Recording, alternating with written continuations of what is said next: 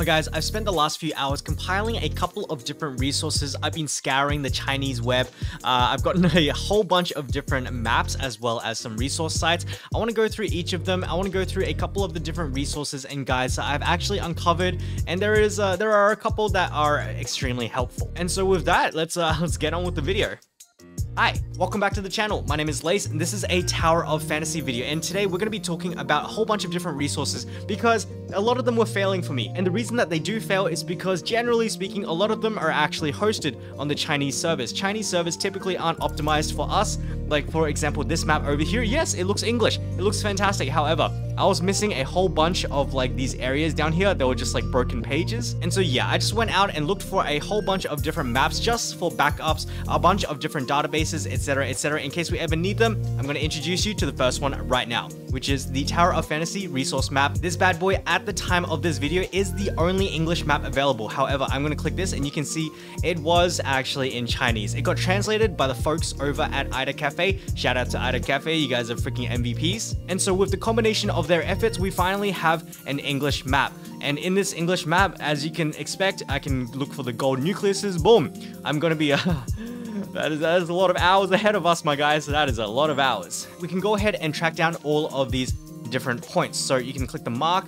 However, for this one over here, we have the save data down here, and I think that's super effective. However, this will only be kept into your local storage. I don't think it's using like the account system, so if you're in like the incognito mode or whatever, I'm pretty sure it's going to clear, and that might actually be true for the next two. So here is the next map. It is exactly the same. I'm going to zoom out a little bit. It will eventually load, don't worry. However, and so there we go. I'm going to click on it over here, and you can see it's exactly the same thing. Remember, my guys, the purpose of this is to give you guys backups because it's going to be launch. Launch is going to be crazy, and I don't know if any of you guys remembered like Genshin Impact launch or some of the other big games, but these maps went down. Like, there are a whole bunch of different resources that went like, and so my guys, that is the second map over here. Now, if you want to actually save anything, this is the login button up here. However, I'm not sure about this one over here because you got to give up your mobile phone or like use their own login thing over here. I probably wouldn't use this one to track. However, again, this is another option. This one is actually speedy fast. I think this one might be the fastest out of all of them. That's going to lead me to number 3, which is this one over here, and this is actually also another really good one. And so as you can tell from the left hand side, we have all of the materials, all of the stuff that we are seeking. You can probably just click through related to the icons. This one is like the Omnium Tower, in which we get like the whole area lit up, etc.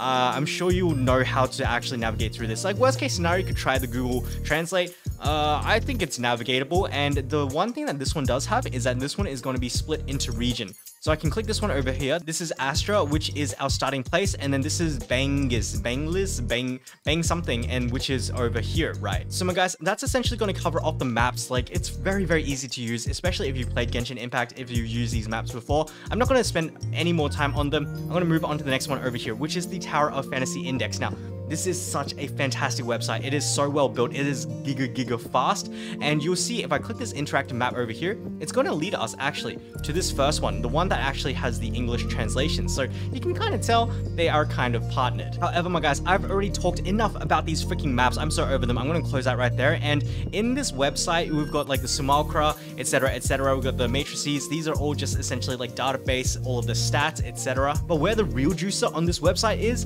actually this one over here, which is the guides. You can access the guides from clicking this one over here. So this is the 15 things you must know. If you guys have not watched my previous video, I would recommend it. I did cover this one, but these guides, they're all up to date. Look, they were last updated 6th of July, 5th of August. This was like at most a month ago. However, I need to remind you guys that global is actually shaping up to be very different. So if you guys did not see my last video, I'm going to come over to the simulacra. I'm going to go ahead and click on the nemesis, and then you'll see there is a toggle over here for global to China. Now, I'm going to switch this around. Look, global 15% attack, 25% resist. China, 20% attack, 40% resist. And then if I come down here, like, oh my god, it actually gets pretty bad. So 389 going down to 205. That is a pretty freaking significant nerf. So this is one of the things that has changed in the global server. Our girl Nemesis, yeah, she got a fat nerf, my guys. All I'm trying to say is that any guide you consume from now on, just make sure that it's kind of right? Especially because a lot of us are depending on the CN knowledge, me included. I've been scouring freaking Bilibili for all of this info, and then I realized maybe it's not valid, man. Maybe Global changed some things, which they did. And so yeah, just keep that in mind. However, generally speaking, these guides are still like pretty much full on. It's just like the tier lists and those like weapon rankings that you should be a little bit more careful about. All right, moving on, we have the Bilibili wiki over here. Now, if you guys don't know Bilibili, they're essentially like the largest gaming platform, video, whatever kind of company that also happens to run wikis for games. And I'm pretty sure this is the biggest wiki. So the TLDR of this one is that you could realistically Google Translate this. So I'm just going to hit this. That's going to translate the page. You're going to get the same outcome if you go over to Google Translate, punch this one in, and it's going to go all into English. And so generally speaking, you would only come over to this one if this site was dead, because again, this like the stats and stuff, some of them is going to be a little bit different. Moving on, I've got this one over. Okay, I'm not ready to show these ones, but essentially I'm scouring the internet, the Bilibili, for a whole bunch of different guides. I'm going to talk about, not that one yet, that one's like a really fat juice. So I'm going to talk about this one first. And so this is a weapon guide, which rates each of the characters / their weapons against how effective they are, essentially. What it also does is that it gives a recommended star. However, generally speaking, as more free-to-play players or as more like low spender players, we are going to be looking most of the time for the limited characters at the 0-star column, because that's essentially like your base. We'd hit freaking 120 pity, we get the Lyra, etc, etc. As for the permanent units, however, we do actually get a lot of those roles. So as you can see down here, we've got Cobalt, we've got Claudia, and some of these stars actually become a little bit more realistic. So you could be like, oh yeah, physical damage buff with Claudia, that sounds pretty good. 3-star, kind of realistic. All right, we'll take that. And so yeah, especially from like a day one beginners starters point of view, we will look down the 0-star column. You can see that these guys are actually not released yet. I'm going to come down to the very bottom and you will see Samir, good damage. Very good. And then we've got Crow up here, high air attack damage, which is pretty cool. Kokorita, which is giving the high burst healing. However, I think she could actually compete with the Nemesis over here. So yeah, my guys, this is just essentially another opinion in terms of how each of the weapons perform at various star levels. And do keep in mind that this is again for patch 2.0 and above. 2.1, we've got the resonances. As you can see, resonance. We've got unique elemental buffs. We've got the resonance. We've got the resonance. We got the resonance. Yeah. All right, and so after that, I want to talk about the last one, which is this one over here. Now, this is probably one of the best guides I've actually ever seen, and this is essentially, well, he's packed a whole bunch of different things in together. So mega shout out to all of the people who helped put this together, as well as your boy Mobich Ben. However, we're going to get into it. We're going to have a look at this day one checklist. Now, I want to give my opinion on this because there is a little bit different opinion that like I would actually give. And on top of that, it's gonna help me not feel so guilty for essentially just reading his freaking guide. Okay, that's not really freaking true. I am actually adding value, okay? So the first thing is the reroll. Now this step is optional. The reason why I am umming and eyeing about rerolling is because I don't know how much we have to reroll for the Nemesis. If I was going to reroll, I would only reroll for Nemesis, because Nemesis is essentially the only future-proof character out of all of them. That is until I saw this one over here. I'm going to come back to Simulacra. I'm going to come to the Cobalt B. I'm going to come see the Global, the Flame Attack plus 15% Flame Resonance from Cobalt. Okay, I think I'm going to reroll now, especially because we are getting so many rolls from all of the pre-registration rewards. As you can see, 2, 3, 5, that's 10 black nucleuses. That's 3, 3, 4, that's another 10 gold nucleuses. And then we've got the Carnival, in which I think we're also getting another 10 gold nucleuses.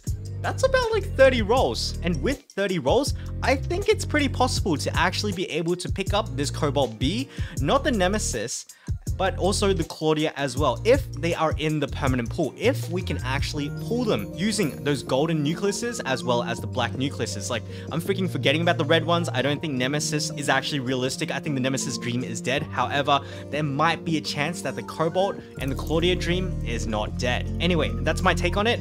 I don't think he's strictly wrong. It's just that circumstances have changed. We freaking hit 4 million pre-registrations. We're getting so many gemmies, and we're also getting buffed up characters for launch. All right, next we move to number 2, which is spend your vitality as soon as you are able to. Yes, no-ish. Like in terms of vitality, there are certainly some things which are better to spend on than others, right? So you really want to spend the vitality on getting some levels at the early game. You want to be hitting the level cap every single day. I think day 1 is level 18 level cap. Day 2, you add a little bit more, etc, etc. But there are certainly a couple of game modes that you would do and some that you wouldn't. So for example, you wouldn't want to farm like equipment, but on the other hand, the example he gives, dimensional trials, yes, you would definitely want to do that one. I would probably just dump stamina once so that you can get it regenning, and then rush as fast as you can, get through as much of the story as you can so that you can unlock everything, and then dump stamina on the more worthy game modes. And so you may ask, what exactly are these game modes? Well, you can see 2 of them or 3 of them over here. Dimensional Trials, Joint Operations Fantastic, and Interstellar Exploration. Also another fantastic ones. It's the rewards. I'll make a day 1 guide very soon. So yeah, like I already said, do the story as much as you can. We want to push as far as we can so that we can unlock as much as we can so that we can be a little bit more stamina efficient. And then we got unlock all the teleporters. Now, this is kind of like meh. This isn't really for me like a top priority because there are probably a lot of other things that you want to be doing that are on a daily reset before you start doing things that are almost like permanent. They're always going to be there, right? And so yeah, I'll be coming out with that guide very soon, probably after this video. I'm actually just going to go ahead and finish these 2. So get the free SSR Relic Colossus Arm. In some cases, I remember I did get a selector. I picked the Colossus Arm. I bashed things around. That's fair enough. But in terms of it being like a day 1 checklist, I think there are more important things to do. And ensure you do your dailies and weeklies. Dailies, yes. Weeklies, a little bit less so. And so my guys, I am going to leave it there today. I'm going to talk about like day 1 as well as like all of the different things that we should be rushing, some of the things that we should actually leave alone, etc, etc.